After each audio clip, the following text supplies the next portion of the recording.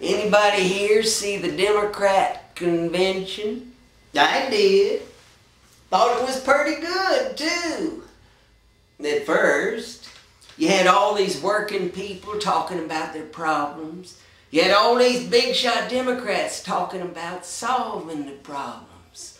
Oh, that was good. But then I got to thinking, all these pretty things they talk about how they're going to be doing has got no connection to what they have been doing. I look at it this way.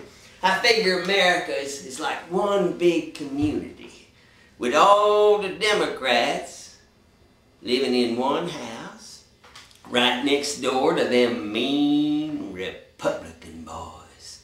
Oh, they're a nasty bunch. They go around telling other people how to live their lives.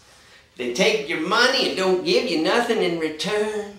They lie, they torture, they steal elections, and they go around picking a fight every chance they get. Oh, they're no good. Oh, what a sorry bunch of men, or mostly men.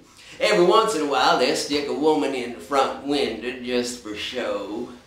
But by and large, they're a bunch of old farts and frat boys. But now the Democrats, they figure these Republican boys, they're just so mean that they'll just blame everything that goes wrong on them. So the Democrats are saying, oh, it's so terrible, all our jobs are leaving the country. Oh, and that NAFTA, we gotta fix it. But NAFTA, that's old man Clinton's baby. And that old lady Clinton, she's saying, oh, we gotta have health care reform.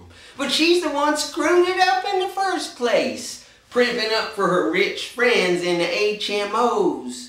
Then right across the street from the Democrat house, you got the Pelosi mansion. And it's nothing but a safe house for criminals. All the thugs in the neighborhood, they come around, they ring the doorbell, and then Lady Pelosi, she comes down dressed in her finery, and she opens the door. Hey, y'all criminals, come right in. You got nothing to worry about from me. But of course, the big talk these days over at the Democrat house is about their genius kid.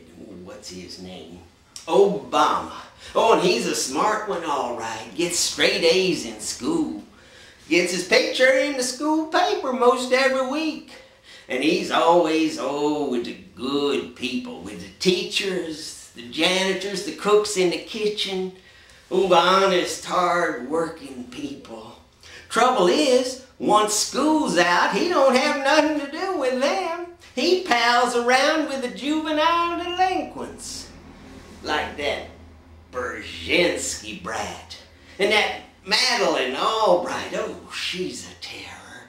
And they're all the time putting him up to no good, whispering things in his ear. Just the other day, they sent him down to the Iraq bar. And he goes in, he says, hey, y'all, let's get out of here. And let's all go down to Afghanistan town and start throwing rocks. Well, all the Democrats, they follow him down to Afghanistan town. More rocks, more rocks. But as soon as they get there, the press shows up. And the press goes, Obama, you're acting like one of these Republican boys. And Obama, he says, well, the Republican boys, they're not all that bad. In fact, I like a lot of the things they do.